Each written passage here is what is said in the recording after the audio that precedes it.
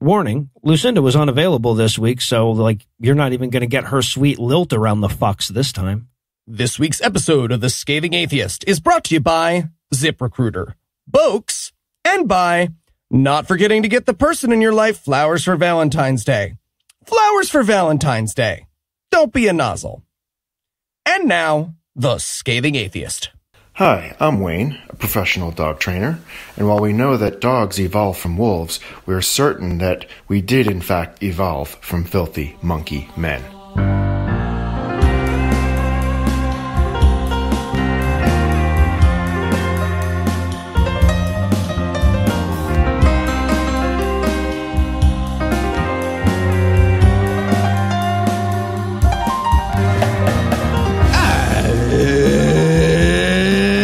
Thursday. It's January 30th. And it's National Escape Day. You'll never take me alive!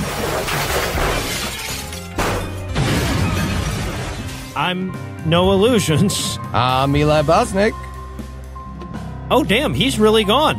Yeah. Okay, well, from Richard Kuklinski's New Jersey, Cincinnati Swing State, and Good Husband, Georgia, this is The Scathing Atheist. On this week's episode, the Supreme Court rules that the church and state were on a break.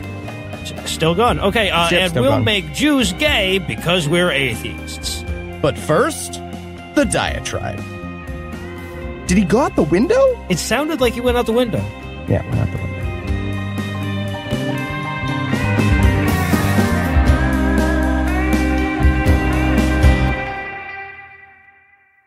You ever notice how when religious people accuse science of robbing the world of its mystery, they only bring up fun, inconsequential mysteries? Right? They get really pissed off that we've explained what a rainbow is, but they're never pining for mysteries like, why do we keep getting cholera? You hear this one from Christians, but also from that whole swath of spiritual but not religious and I believe in something nincompoops that we can lump together as irrationalists. And even the phrasing is an admission of guilt. Right? They say that science robbed the world of its mysteries, but I feel like the word you're looking for is solved. Right? Isn't that what mysteries are for? When you answer a question, you haven't stolen it. You've given it purpose. A question without an answer is half a thing. It goes against human nature to want an answerless question. If it didn't, people would have loved the finale to Lost. And yet, this nostalgia for stupidity is pervasive, and it's pretty clear why, right? After all, there are an awful lot of careers out there built entirely upon not knowing the answer, but with style. For most of human history, we actually, as a species, didn't know shit. The world's filled with unsolved mysteries everywhere you look, and because humanity is so bad at not knowing the answer, we just started making shit up. Of course, we couldn't prove any of it because it was all made up bullshit, so by means of natural selection, only the flimsiest bullshit survived.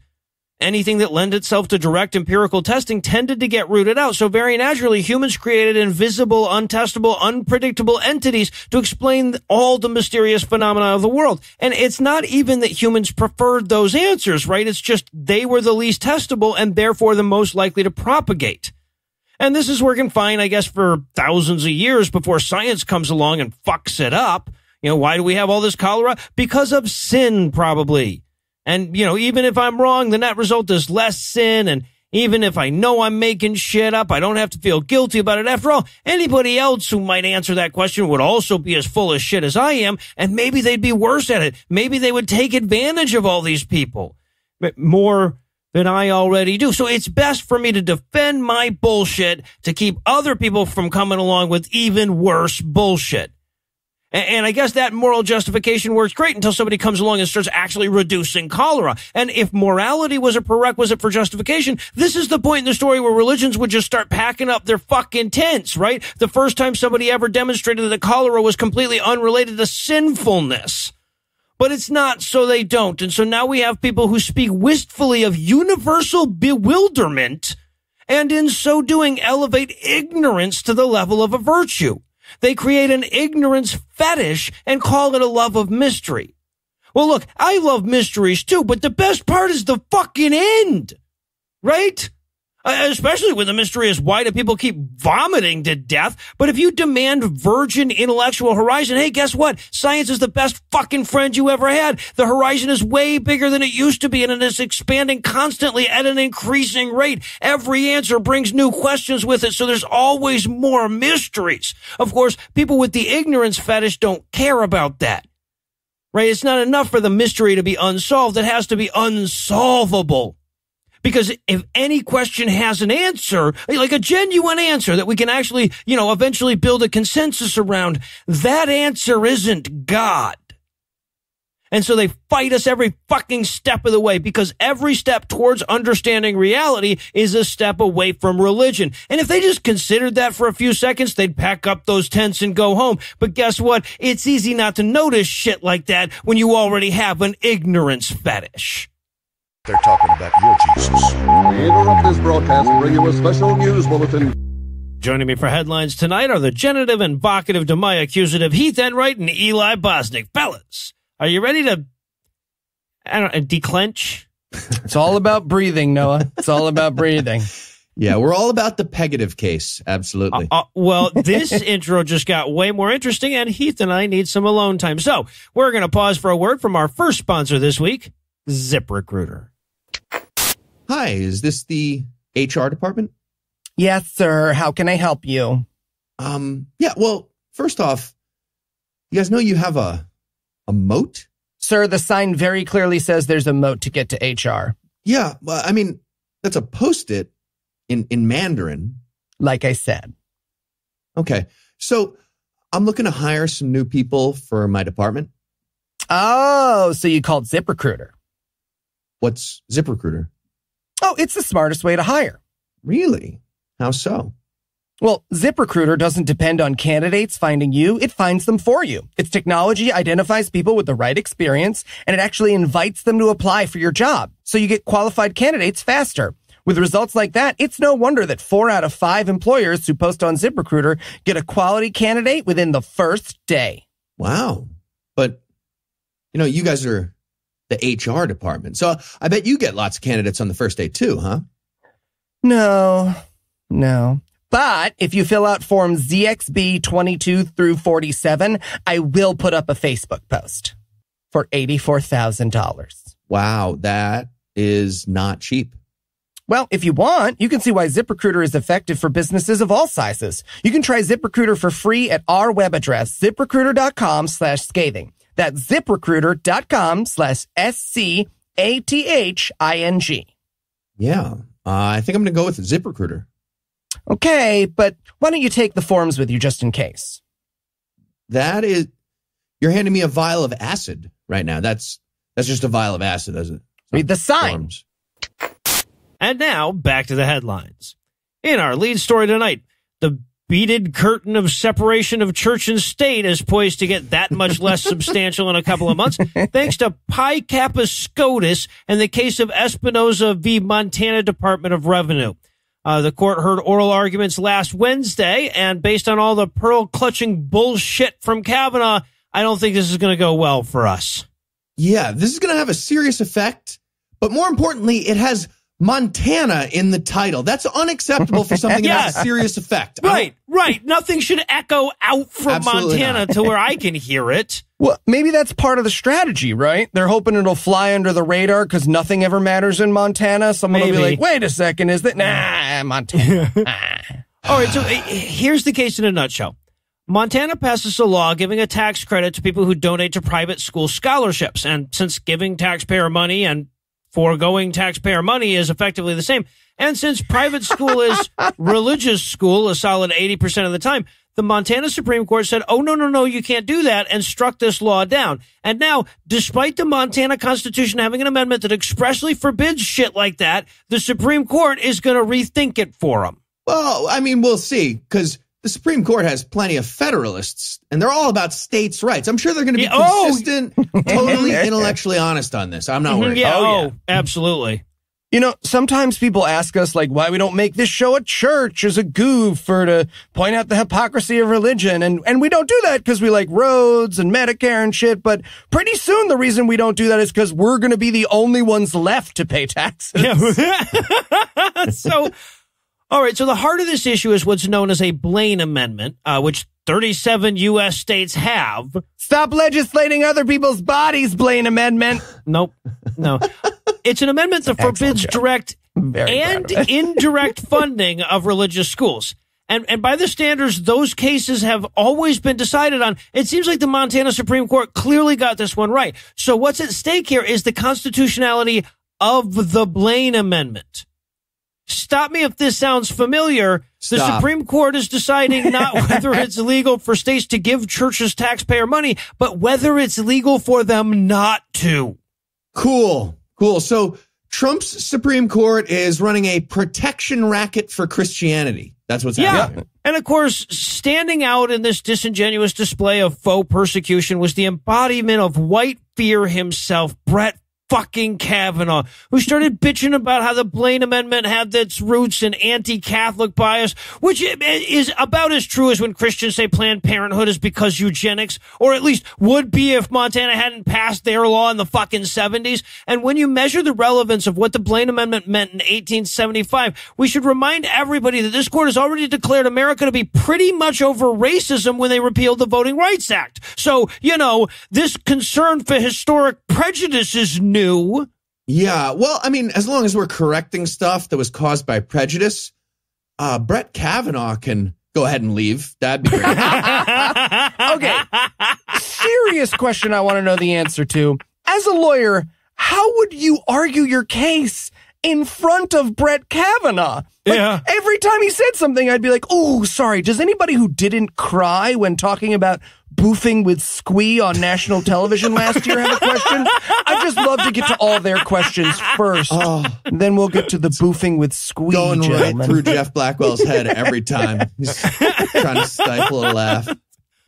And in Tally-Ho Jews news tonight, the Orthodox Jewish community in Stamford Hill, England, which is why that joke I just made is hilarious, is resisting efforts by the Office for Standards in Education, Children's Services and Skills, or Ofsted, to monitor Jewish schools because, at least according to one Tory counselor, government oversight of education will turn the students into gay atheists. Look, virtually any educational oversight is going to tend them towards atheism. I get that because of the educational part, but I'm dying to know how the gay part works. I think they put their dicks side by side. No, that's not what I was asking, Eli. Oh, never mind then. So, little backstory here. Stamford Hill is a home to a very large Orthodox Jewish community, or as I call them, 16th century Polish LARPers. A LARPing crew just pulled out their AirPods. Hey, fuck you. Fuck you. All right, let's go listen to the dollop. Let's listen to a show that appreciates us. That respects us, yeah. So these communities forgo traditional education, opting instead for a series of Jewish parochial schools called yeshivas, which teach the study of Torah, but not things like reading or math and not shouting out when the magician is performing. They miss a lot in the yeshivas. But you were palming the card. They were right. That's not the point. Kind of. That's the point. Okay, right. So Ofsted noticed this and has proposed monitoring things like whether students with disabilities are being accommodated and whether the girls are taught that they're human beings. You know, liberal, atheist, gay shit like that. Yeah. And as a result, Tory counselor Aaron Klein is freaking out. Eli? What are the guys talking about? Latest, greatest Jewish freak out. Thank you, me. So here's what Klein had to say. Quote, and I'm going to do the voice because you all know the voice is what he speaks like. Okay. The Haredi community prides itself with a youth clean and pure from crime. Well, the way they do doesn't it. He have a British Jewish accent? Yeah. I can't do it. Can't do it. Blood just started to come out of my nose. You all heard Heath try to kill me just now. I say the Haredi community. No, I just turned into like a like the alien thing when she opens it and it's like, kill me. I mean, and again, I'm going straight. The Haredi community prides itself with a youth clean and pure from crime. Most boys and girls are getting married around the age of 19, after years of learning in yeshiva to respect your partner. We pride ourselves with a divorce rate of 1 out of 10. Why bring Ofsted to our yeshivas? They give the children's ideas of atheist, gay, early childhood sex. We don't need all this. Thank you. End quote. Okay, they have their own ideas for early childhood sex? Right. Feels like they should defer to the experts here. I'd like them to not decide on that. Is atheist a type of sex? What am I missing out on here? I love hear this group of people is desperately trying to think of something that their students aren't worse at than all the other people, and all they can come up with is lower divorce rates. Because they've largely stripped women of their autonomy, but that's it, right? The top 5% in honor killing. What do you mean that's not good? I said top 5%. Yeah, so when he was asked by the press if he had heard what he just said. That's 5th percentile, not 95th. You're doing it backwards, man. Yeah. So Klein pivoted to Mayor Phil Glanville, who is gay, saying, quote, "You mentioned Philip Glanville. I believe he is gay. Good luck to him. No, thank you. We don't want Ofsted coming and mixing, confusing our children. For us, it's Adam and Eve, a man and a woman, a boy and a girl, end real quote." Okay, wow. I was joking before, but they really do have their own ideas for early childhood sex. They just confirmed it. It's a weird flex. Indeed. Christ. Also, good luck. What did that mean? Good luck to him? He concluded by taking a shot at Ofsted's science requirements, saying, quote, "We teach our children that God created the world some 6,000 years ago within 6 days and rested in the 7th. Ofsted comes in and says you must also teach the atheist version. The world was made by itself from evolution millions of years ago. Leave us alone. It's all baloney." End real quote. Well, yeah, well, given the masterful understanding he just demonstrated, I think we can all trust his assessment. But now that I know that we'd have to stop lying as the next argument down from the divorce one, I can see why they pulled that one out of the quiver so quickly. Yeah. So this story actually does have a happy ending. Really? Rare for our show. Yeah, as of right now, it looks like Ofsted will get its way. They're going to go into schools, and Mayor Phil Glanville, who Klein mentioned, delivered the following scathing statement at the Hackney Council meeting the following week. And he had quote, some good luck, I guess. Oh, so, yeah, for sure. Good. Quote, "We reiterate..." Oh, wait a minute. You're not going to do his voice? That would be kind of racist to not do his. That's weird. All right. Yes. Here we are, Marsh. There we go. Michael Marshall. Here we go. "We reiterate the commitments we made to stand up to hate, whether it's anti-Semitism, Islamophobia, or indeed homophobia. Anyone who has opened the Hackney Gazette recently will see that there are people in this chamber who don't share those values and make cheap attacks, including on me.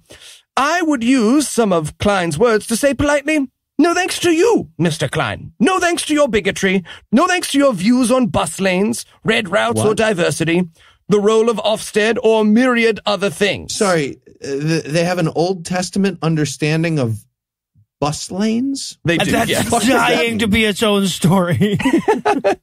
He continued, "It's also a no thank you to your view of morality.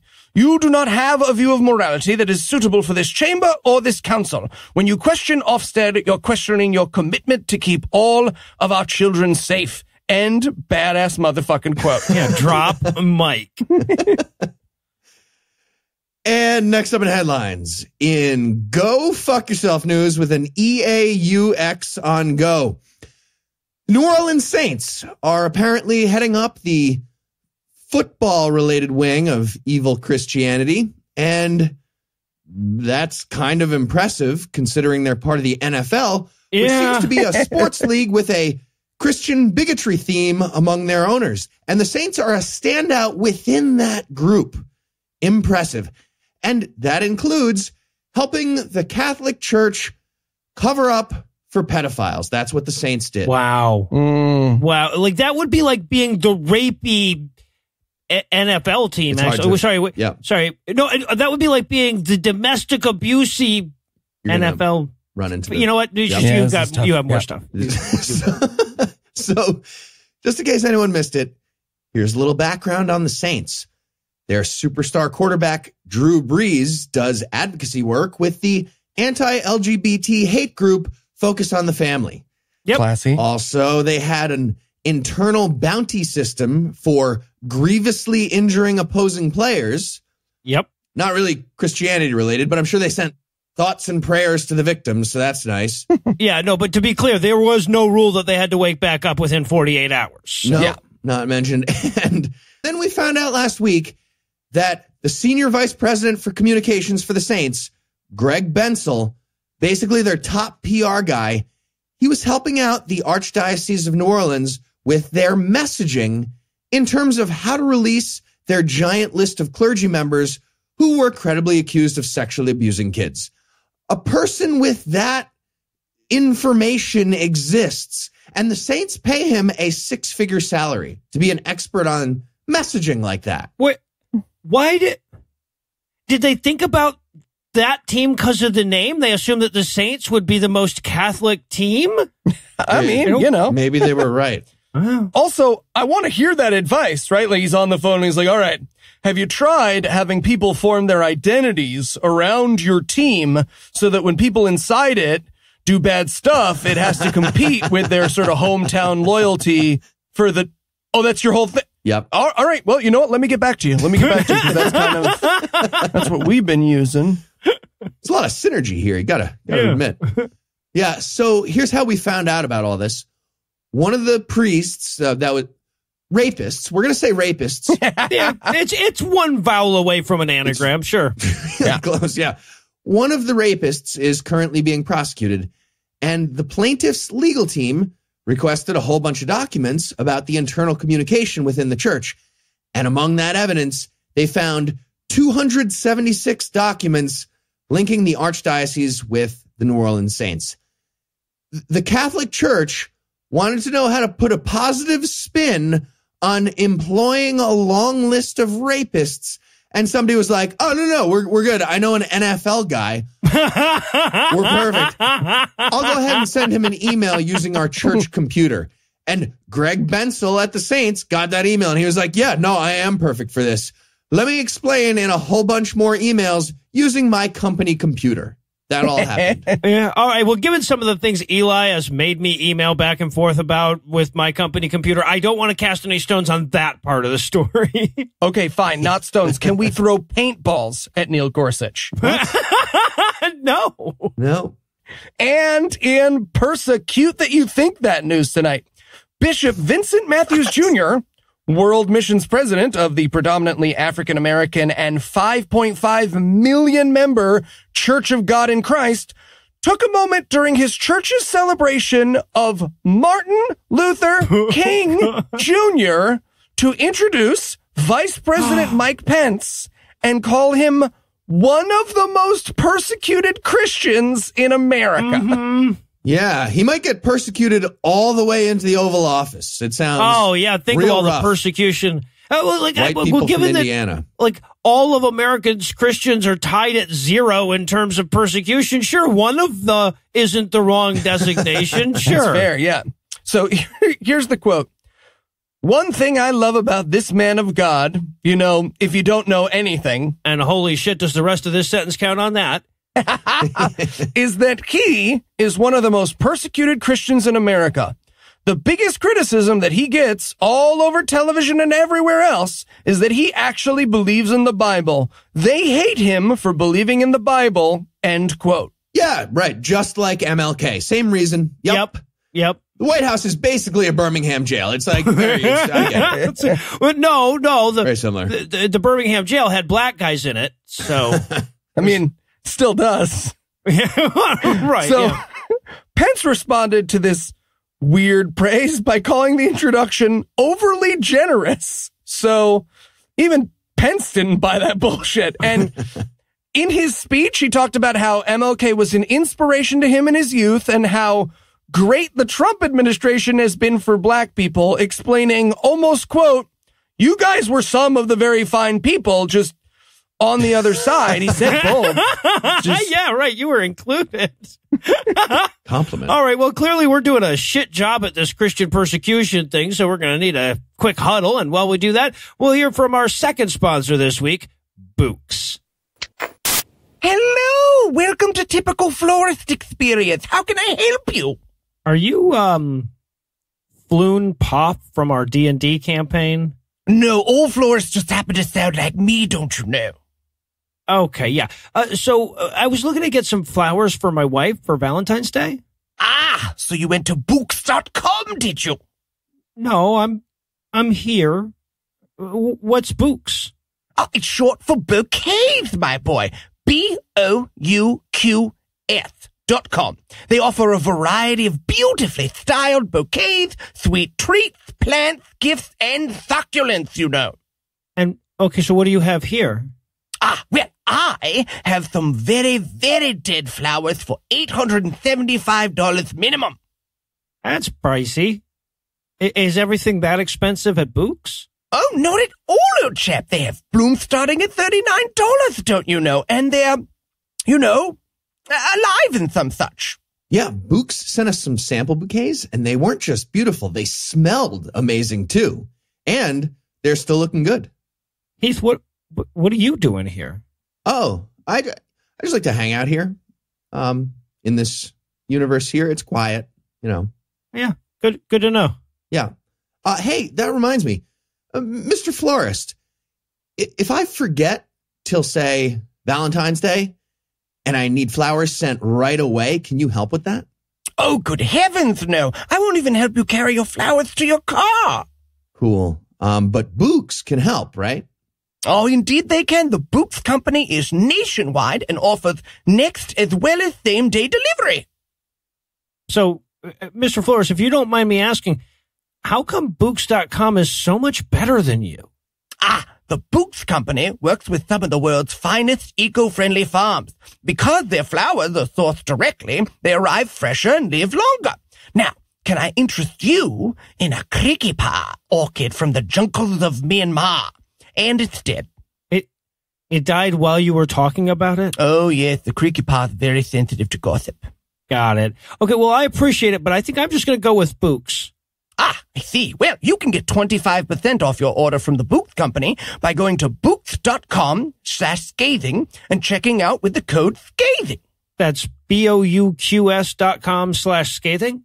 That's right. And there's a link in the show notes, don't you know? Great. Well, oh, you've killed all my flowers. I'm sorry. Well, you should be. And we're back. Next up in headlines, Donald Trump's spiritual advisor and ghost of Eleanor Shellstrop future Paula White made headlines twice this week. Kristen Bell is terrified of that. She's absolutely terrified. That's that's a nightmare for her all the time if she knows who Paula White is. Anyway, Donald Trump's spiritual advisor Paula White, two different reasons she was in the headlines, and neither was a journalist just screaming into a camera that Paula White has more access to the president of the goddamn United States than the Washington Post does. Yeah, right. Would have been a very reasonable segment if that had been the thing I'm talking about. But no, Paula White made the news for presenting mathematical proof that prayer reduced crime after 9/11. And then the next day, she made the news for testing out some other powers of prayer by asking God to miscarry all the satanic pregnancies out there. Not exaggerating. Yes. Oh, Paula, you got to space that shit out, girl. It's about consistent brand awareness. You're doing too much up front. Wow. Yeah, all right. So I guess we'll start with the 9/11 thing. Even though Christians with magical powers decide to start after 9/11 in their magical prevention of crime. So she's up at her podium doing a sermon. And if you haven't watched her do one of these, it's worth a quick look. Because she tries to make her little sermons into a rap, and she like claps along to herself. Yes. But she has the rhythm of a 53-year-old white lady from Mississippi, so she almost injures herself every time. Like Steve Martin in the church. It's very like there's a reason I don't try to do rap either, and neither does Steve Martin. Yeah, because you're both 53-year-old white ladies from Mississippi. Oh, yeah, right, obviously. So she's doing whatever you call that, and she says, do you know that they said when we prayed during 9/11 that crime went down more than anything because it took tragedy for the righteous to pray?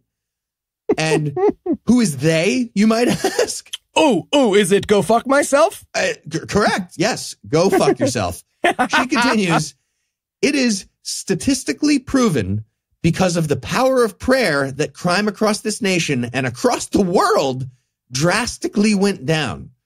And by statistically proven, she means end quote.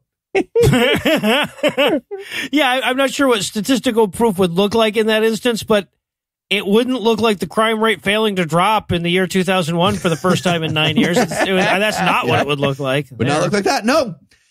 And that brings us to the prayer for miscarriages from the pro-life advocate. Yep. Mm-hmm. She's doing her impossibly off-rhythm clapping thing again the very next day. And this time, it's going so badly that she has to physically brace herself against falling over from bad rhythm by grabbing her lectern. Seriously, watch the video. But here's the problem. The lectern's wobbling like that shitty table at TGI Fridays that needs coasters to shim it. And she's starting to panic, but she keeps going. And she says, quote, we cancel every surprise from the witchcraft. Like wobbly stuff, for example. We come against the marine kingdom. We come against the animal kingdom. And, okay, I'm going to stop right there for a quick question. What? Do you guys know what the fuck she's talking about? I mean, what does she think fish are is both a logical question to draw from that and not one of the top 10 weirdest things you need to know at the end of her saying that. Or, okay, theory, maybe fish hate Paula White as much as we do? Okay. That's a possible. Maybe. She got bit by a fish? Well, regardless, she then closed it out by saying, we break the power in the name of Jesus. We command any satanic pregnancies to miscarry right now. End exact quote. So, follow-up question. Mm-hmm. What? Yeah. No, great question.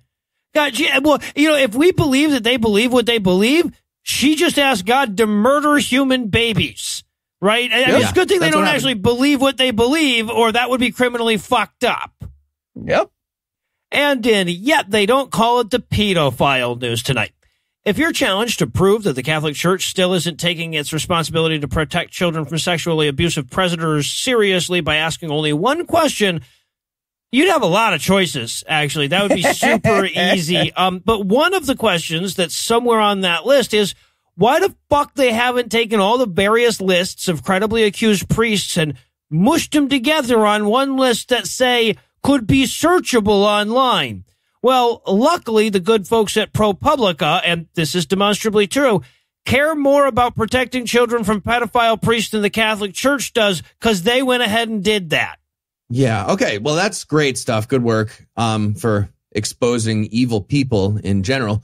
But for Catholics, at a certain point, it's like, wow, most of these apples are rotten. Why am I even in this barrel? That's weird. They say, right. They say even one is a problem, and I'm in this barrel. Maybe just don't be Catholic. What are you doing?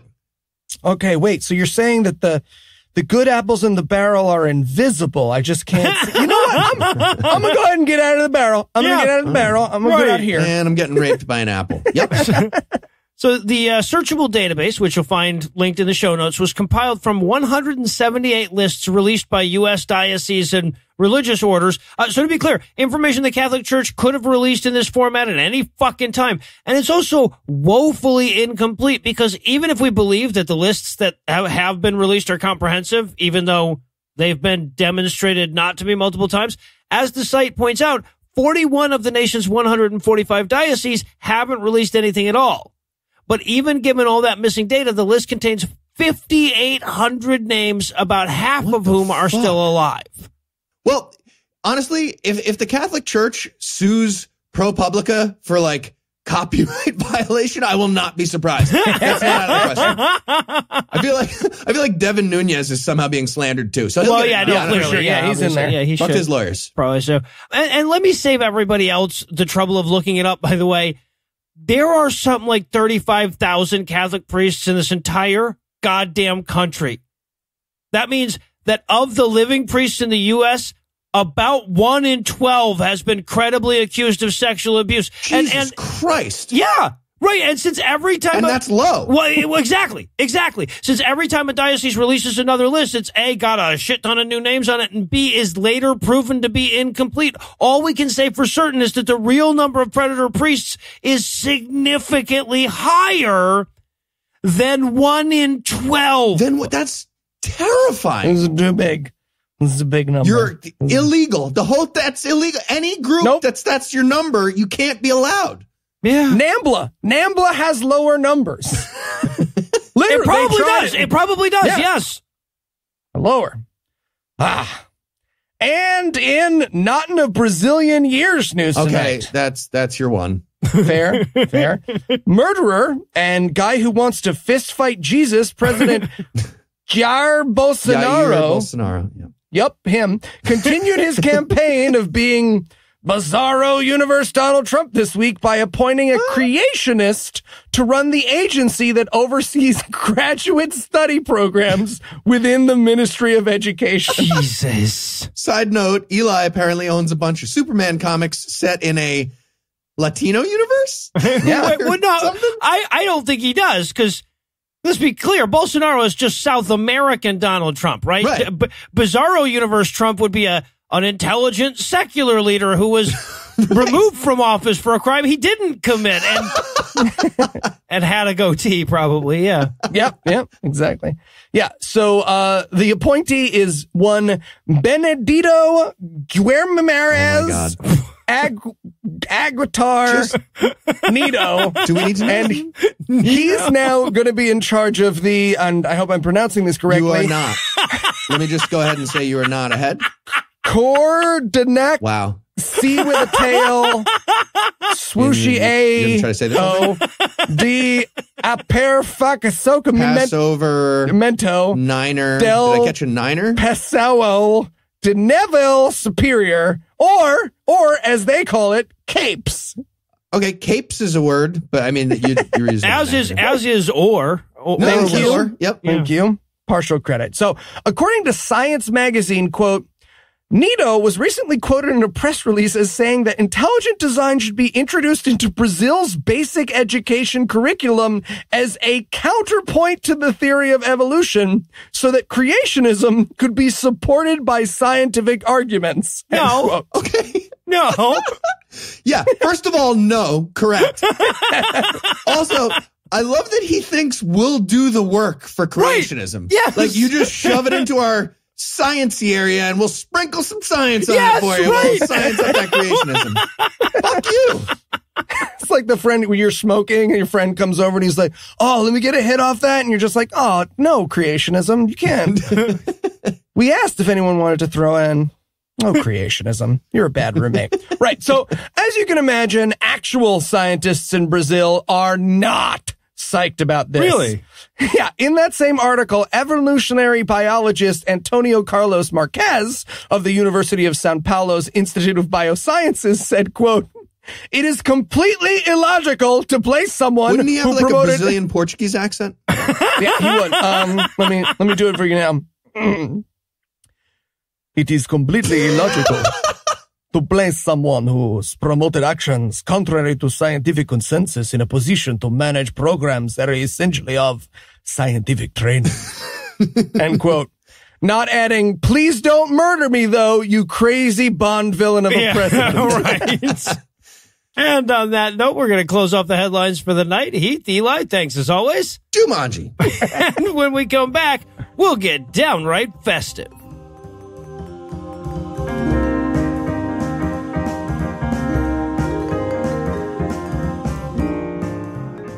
Last month, we tried out a new segment that was partly motivated by our desire to expand the list of holidays atheists can lay claim to, and partly by the fact that I could have sworn we still had a How Bullshit Is It segment that we hadn't used, but I was wrong, and it was Christmas Day, and the episode was due out the next morning, and these guys were out of town. But due to the overwhelmingly positive response, read more than one person said they liked it, and nobody said they hated it, we're pleased to present another installment of The Holiday Buffet. The idea here is simple. As an atheist who celebrates Christmas, I can assure you that we're allowed to celebrate whichever holidays we want. They have to let us. So we're dipping into the rest of the religions this year and offering up a few more choices for what you might want to celebrate in February. Heath, you picked the earliest holiday, so why don't you start us off? Which February holiday did you select? I went with Setsubun from Shintoism. So here's a few details about it to start you off. What we're commemorating. The day before the beginning of spring. In Shintoism, they're pretty sure that happens on February 3rd. Where it's celebrated. Mostly Japan. When it's celebrated. Again, somehow, February 3rd is the eve of spring in their head. Huh. Best aspect. Gender reversal exercises. That's a pretty good aspect. Right? Yeah, I like it. Worst aspect. Age reversal exercises. And that could be cool, but I mean, like, especially in situations where ignorant people think prostitution is happening and there are age reversal exercises going on. Anytime when people mistakenly think that prostitution is happening, that's a problem. Or just that. Yep. Keith, what are the situations where age reversal exercises are cool? Like, You can wear a diaper. I can wear a diaper. It's okay. Not what I was going to say, but Noah had an answer right away. We'll go with that.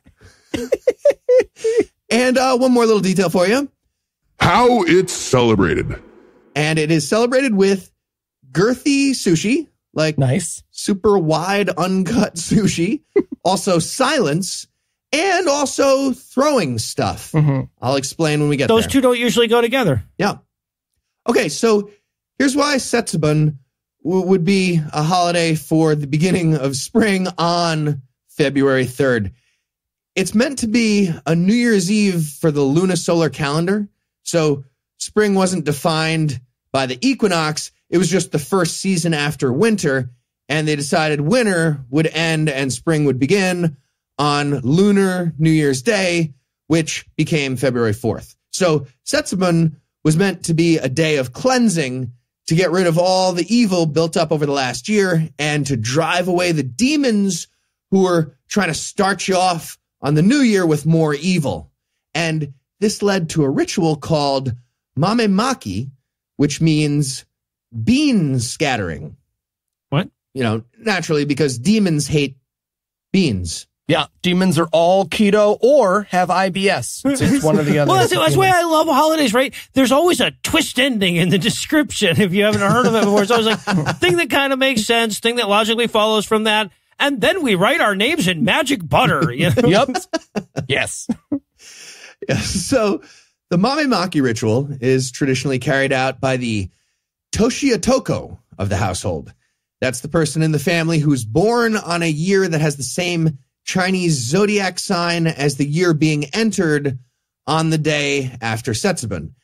And by person, of course, I mean male person. Obviously. And if nobody lines up with the right zodiac sign, it's just the head of the household. And this person picks a different family member to dress up with a demon mask and go outside and then try to walk back in the door. But when they do, the Toshiotoko throws a bunch of roasted soybeans in their face and slams the door. Oh, It's not clear how long they have to commit to the bit, but somebody ends up getting hit in the face with beans and then has to stand outside for a while, like some amount of time. In February, that's rough. Yeah. You know, kids, your mother used to let me throw seeds at her face all the time before you were born. Yeah, so the general idea is that the beans and the little skit are a symbol of purification. And then it's time to bring some luck for the coming year. So everyone eats one roasted soybean for each year of their life, sometimes plus one for extra luck. Okay, idea for the U.S. version. Your Toki Toshobi has to dress up as a demon and try to get past the American gladiators. All right. Yeah, no, the U.S. version of this automatically has a bean rifle, so this is adding up. This is all going to work. It's all coming together. All right. Some good ideas for our version. And that brings us to the eating part, my favorite part. In some parts of Japan, it's customary on Setsubun to eat a type of fudomaki, or fat rolls, called ihomaki. And ihomaki literally translates to lucky direction roll. So as part of the ritual, you eat while facing in the coming year's lucky compass direction, which corresponds to that year's zodiac symbol, compass-wise. I don't know. And you're supposed to eat in complete silence also, which means plenty of people, I'm sure, must fuck up the compass thing, but they can't ask questions or argue about it because of the silence thing, except maybe like frantic hand signals. I don't know what they do, but it's probably funny to watch. I got to say, I am all about a shutting the fuck up based holiday. I love that part. Yeah. We just shut up and fucking eat. That's like part of the thing. That's so good. Amazing. Yeah. So part of the tradition for Setsubun is based on the idea that the new year was the time when the spirit world and the physical world got really close to each other. Physically close, I guess. So the demons would see a guy with a super anti-demonic bigot mask getting pelted with beans and they'd stay away. But the demons would sometimes get close enough to mess with any tools that you might have left outside of your house. Of course, as demons are wont to do. Demons are wont to do that. And I guess the demons would set up pranks with the tools. Like they'd hide a rake in the grass so you'd step on it like a cartoon character and get hit in the face. I don't know. Well, regardless, that's why it's customary to bring all your tools inside on Setsubun. Is it not customary to put away your shit on all the other days? Fucking should be. Right? Like, does all of Shintoism need a talking to from Heath's dad? It does. It needs maybe some toothpicks, some lessons. Yes, absolutely. Right in your ehumaki. Exactly. That's why it's not cut. So one last thing. This leads to my best and worst. Setsubun is considered to exist outside of the normal time dimension, in a sense. That's tricky. Yeah, it's tricky. And Shintoism decided to celebrate that atemporality by practicing role reversal in both age, but also in gender. So young girls dress up like old women and vice versa. And people sometimes take part in cross-dressing too. And apparently this custom is still practiced today among traditional geisha and their clients while entertaining on the day of Setsubun. Now, sadly, plenty of idiot tourists think geisha are prostitutes. So this must lead to very upsetting moments when combined with the age reversal thing. But it seems like it has the potential to be a super interesting day of gender and age bending when nobody's being stupid and ignorant. And like, you know, again, we get to do however we want with the atheism holidays. So let's get into it. Sorry, Keith, call me stupid and ignorant. Yeah, you're stupid and ignorant. What are geishas if not prostitutes? Are they accountants? No. But sometimes massage parlors really just give you massages. What are geishas? What are geishas? They are like practiced in the skills of music and entertainment and like poetry and conversationalism and not fucking you for money. That's like not what that is. Eli and I learned all that. I'm surprised you forgot the lesson we learned when we were in Tokyo. Anyway, that's Setsubun. Bean throwing, demons, directional sushi luck, and maybe an interactive seminar on gender studies. I don't know. Cool. Cool stuff. I'm in. All right. So my holiday is way worse. I picked Nirvana Day. Okay. What we're commemorating. The death of Buddha. All right. Noah, if you don't want to meditate, just say so. You don't have to be nasty, okay? Where it's celebrated. East Asia, mostly by Mahayana Buddhists. When it's celebrated. February 15th for most people, but some people do it on the 8th just to fuck up the formula. Best aspect. Sitting still is easy. It's so hard. What? So hard. So It's hard. so difficult. It's so much harder than everybody thinks. So into hard. meditation. It's so hard. It's Very my difficult. God. It's not. I've been hit on my body with sticks so many times because it's not easy for me. Worst aspect. Getting hit by sticks, apparently. Sometimes it's like a wake up stick. It's not like a smash you in the face stick, but it's like a That's what blah. they say. It's smaller still. than your thumb. It's okay. Do nothing. Pop back down. How it's celebrated. Literally doing nothing. It's very hard, though. But No, it's not. tricky Okay. nothing. So Nirvana It's Day, moo. or Paranirvana Day, is the anniversary of the Buddha's death at the age of 80. He died surrounded by monks, and his last words are said to be, "All conditioned things are subject to decay. Strive for your liberation with diligence." But that's definitely bullshit, right? His last words were almost certainly like, "I think I pooped a little," and then he died or something. I'm dying. Okay, last thing. Don't make this into a religion. I pooped. And I'm dead. Fuck, I ended on pooped. Damn it. I ended on I'm dead. To be fair, still better than Joseph Smith, even if that's true. True that. And of course, as this is a Buddhist holiday, you celebrate it by doing nothing. So there's really not much for me to say here, but if you've been looking for an excuse to test drive meditation, it's a pretty solid excuse to give it a whirl. That would be on February 15th. Maybe you can meditate on why you forgot the previous day was Valentine's Day. That's right. If only someone had a blog that could guide our secular listeners through the practice. How's that blog going, by the way? Good? Not the point, Heath. That is not the point. You putting up a lot of posts? Hey, Eli, do you have a holiday? Yes, my holiday is Blog Day. Fuck you. Ash Wednesday. What we're commemorating. The beginning of Lent and of dying and turning to dust. Where it's celebrated. All over the world. When it's celebrated. Ash Wednesday is exactly 46 days before Easter Sunday, which, as we all know, is a movable holiday based on the cycles of the moon. Fun fact for Noah and literally nobody else, the earliest date Ash Wednesday can occur is February 4th, and the latest date Ash Wednesday can occur is March 10th. Best aspect.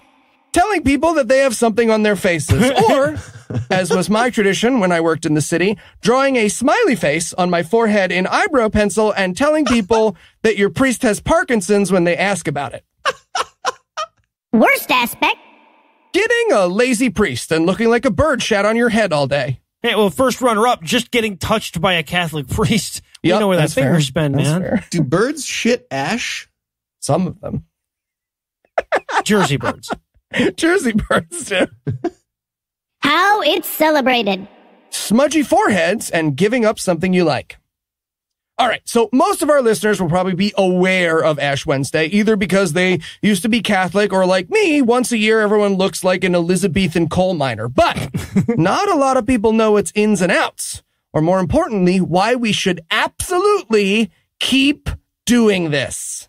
Yeah, I mean, hell, I don't know that last part, and I've read the script, so... Why we should keep having Ash Wednesday? Mm-hmm. Yes, so All right. here's the problem with Christianity. Oh, right here? You found it? I found it, everybody. Get excited. Here, no, we Finally, fucking finally found we it. We've been doing found this for it. years. Eli has found the problem with Yeah. Christianity. Please go ahead. Refer people back to 363. Now they'll know. So when Christianity took over all the pagan holidays, they very quickly realized that when the only celebration you have is their guy who died, you basically have two holidays, right? Like when he was born and when he died. Yep. So as the church grew in age and austerity, they had to make more and more of Jesus's life into fan fiction so they could celebrate the summer solstice and shit. Enter Lent, the final season of Game of Thrones of holidays. Now, originally, Lent was a 40-day fast starting on Ash Wednesday to commemorate the 40 days Jesus wandered in the desert arguing with Barack Obama. What? I'm sorry, Barack Obama?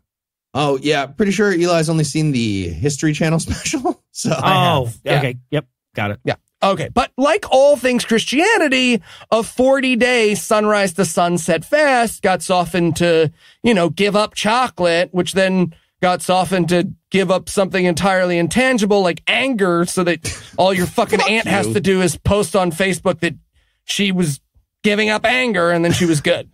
Oh, you gave up anger for Lent? Really? Cool. Will you stop being Catholic if I prove you wrong? That's ridiculous and impossible, and you're stupid. All right. But a lot of people wonder, where do the ashes come from? Well, according to Wikipedia, the head-putting part starts with Gregory the First, who was Pope from 540 to 604 A.D. And what you have to understand here is that back in the year 600, the ashes were probably the nicest thing you owned, right? Right, yeah, especially. And I think I read that the ashes have to be the burned palms from Palm Sunday the year before. Yeah, last year's. So they have to keep just a weird collection of ashes all year, leading up to the next Ash Wednesday. Mm-hmm. Lots of smudgy kid fucking documents going on in the back.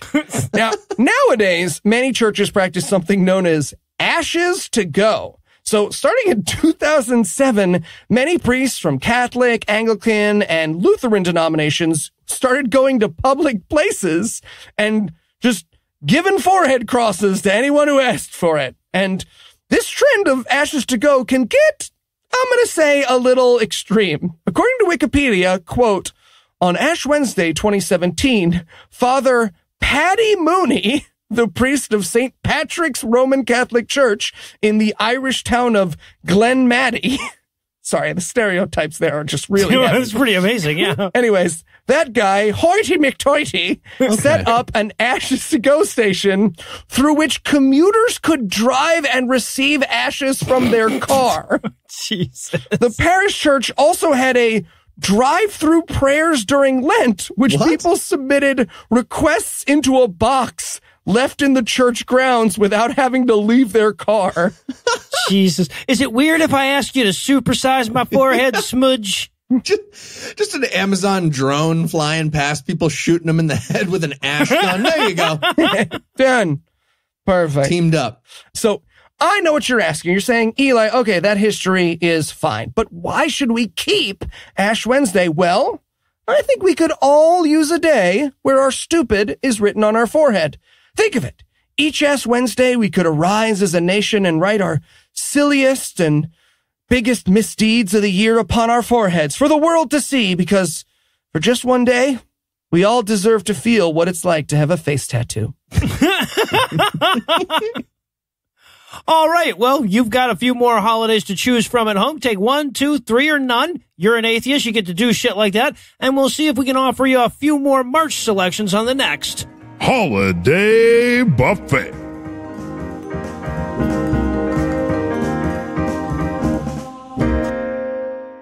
Before we hoist the 363 episodes trophy tonight, I want to let you know that despite what I might have previously reported, there actually are a couple of tickets left for the LA show on February 15th. We were able to add a couple of seats, which is awesome because that show sold out crazy fucking fast. So if you missed your opportunity to get tickets the first time around, don't do that to yourself again. Think about how awful it felt when you learned it the first time, and then check the show notes for a link. Get your tickets quick. Anyway, that's all the blasphemy we've got for you tonight, but we'll be back in 10,022 minutes with more. If you can't wait that long, be on the lookout for a brand new episode of our sister show, The Skeptic Crowd, debuting at 7 a.m. Eastern on Monday. An even new episode of our sister show's Hot Friend God Awful Movies, debuting at 7 a.m. Eastern on Tuesday. And an even newer episode of our half-sister show, Citation Needed, debuting at noon Eastern on Wednesday. Obviously, I'd bring shame upon my family if I neglected to thank Heath Enright for putting the sir in absurd. I want to thank Eli Bosnick for putting the him in whimsical, and I want to thank the lovely and talented Lucinda Lugeons for putting the oh my in comical. I also want to thank Wayne for providing this week's Farnsworth quote. Dude, don't tell Heath your job exists or it's going to fuck up our whole thing. But most of all, of course, I want to thank this week's best people: John, Eric, Josh, David, Beelzebub's favorite heathen, Chris, Wanda, Rubik's Tesseract, Jim, Jay, and Jane. John, Eric, Josh, and David, whose orgasms are Mount St. Helens primary what I was going for examples. Beelzebub Beelzebub's favorite heathen Chris and Wanda, whose sexual magnetism is the only reason the magnetosphere is even allowed to take breaks, and Rubik's Tesseract Jim, Jay, and Jane, whose IQs are so high the DEA asked their intellects for a urine sample. Together, these 11 illustrious illustrators of elegance elevated our eloquent elegies about the illogic of illegitimate illumination this week by giving us money. Not everybody with money can give some to us, but if you can, you should. You should make a per-episode donation at patreon.com/scathingatheist, whereby you'll earn early access to an extended ad-free version of every episode, or you can make a one-time donation by clicking on the donate button on the right side of the homepage at scathingatheist.com. And if you'd like to help, but not in the money way, you can follow at PIATPod on Twitter, and if you'd like to help, but not in the following us on Twitter kind of way, stop being so goddamn complicated and just communicate your needs with us. Legal services for this podcast are provided by the law offices of P. Andrew Torres. Tim Robertson handles our social media, and our audio engineer is Morgan Clark, who also wrote all the music that was used in this episode, which was used with permission. If you have questions, comments, or death threats, you'll find all the contact info on the contact page at scathingatheist.com.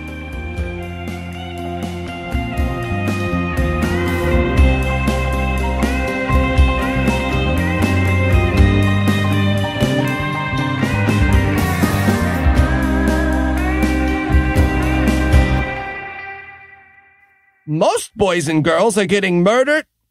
Not murdered. He continued. The preceding podcast was a production of Puzzle in a Thunderstorm, LLC, copyright 2020, all rights reserved.